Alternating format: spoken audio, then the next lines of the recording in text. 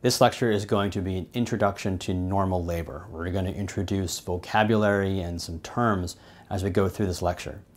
This lecture is not going to get you any points in and of itself, but what it will do is make the subsequent lectures about intrapartum events that much easier.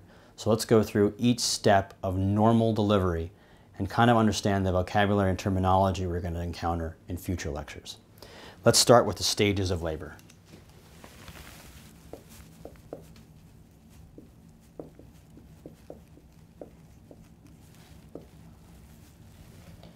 Stage 1 is broken up into two parts: the latent phase and the active phase. The latent phase of stage 1 is from the beginning of contractions to when the cervix is 4 centimeters.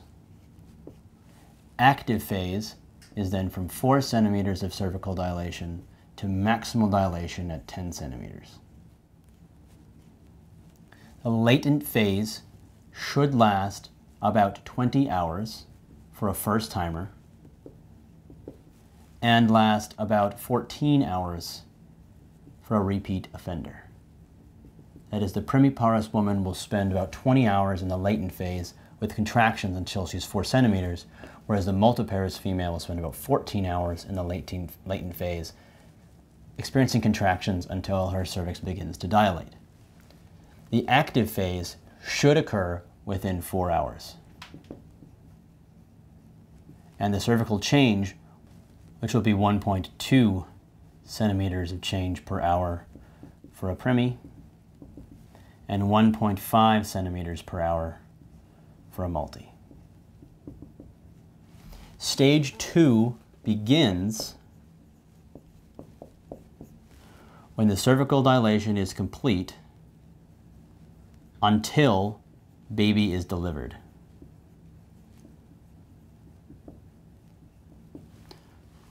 Stage 3 is baby gets delivered until the placenta gets delivered.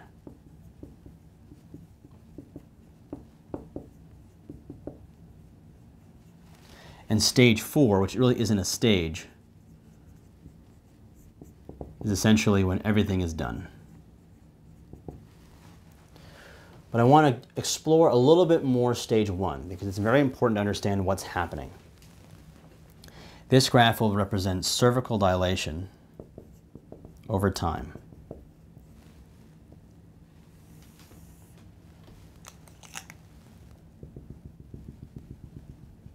The key moments being 4 centimeters and 10 centimeters. The latent phase will experience a long period of time where there are contractions, but there's no change in the cervix. Towards the very end of the latent phase, cervical change will begin to happen, slowly. And once it hits about 4 centimeters, a switch flips on, and all of a sudden dilation occurs at a very rapid rate, and then will sustain at that level of duration. This is the active phase, when that flip gets switched. Active and latent phase together is stage 1. Stage 2 continues on until baby is delivered. That was the stages of labor. Let's now talk about cervical changes. The cervix is going to go through a number of changes, and quite honestly, you cannot be asked questions about this. These changes are really felt by an advanced clinician in obstetrics. Someone who has delivered hundreds of babies can tell what these changes are and what they mean. Dilation is the first, effacement, softening or ripening.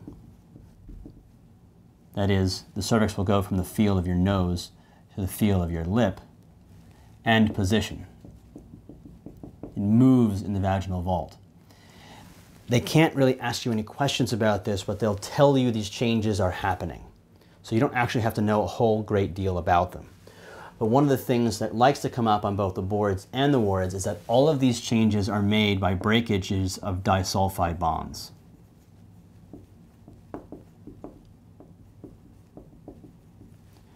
In collagen. It's how this change is able to happen so fast and then reverse itself.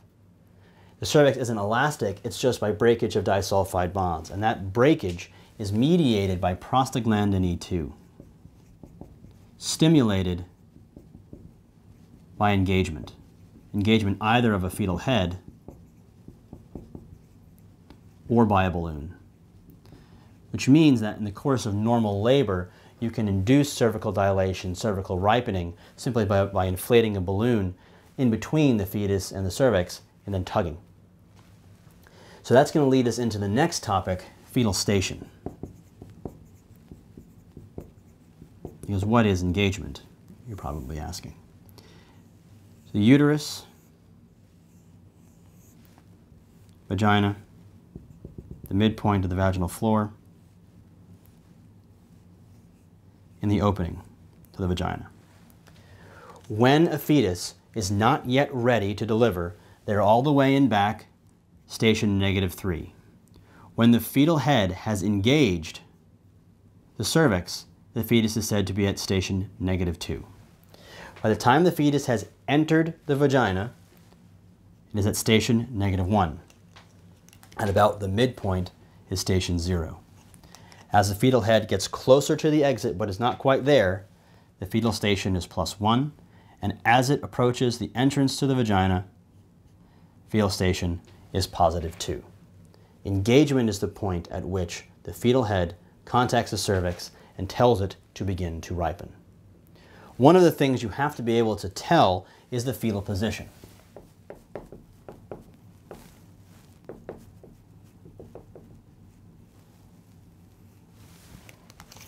This can be done clinically, simply by feeling, but is often done by ultrasound since we're screening them anyway, but you do not have to do an ultrasound. This is done with the Leopold maneuver. What you want to assess is the lie and the orientation. If you're following a patient with ultrasound or you're doing the Leopold maneuver at 37 weeks, this is what you're looking for. You want to know if there is a longitudinal lie or a transverse lie. Transverse lie is abnormal. Longitudinal lie can be normal so long as it is cephalic. That is, the baby is oriented in the same axis as mom and the head is pointed down. The transverse lie, baby's axis is perpendicular to mom's.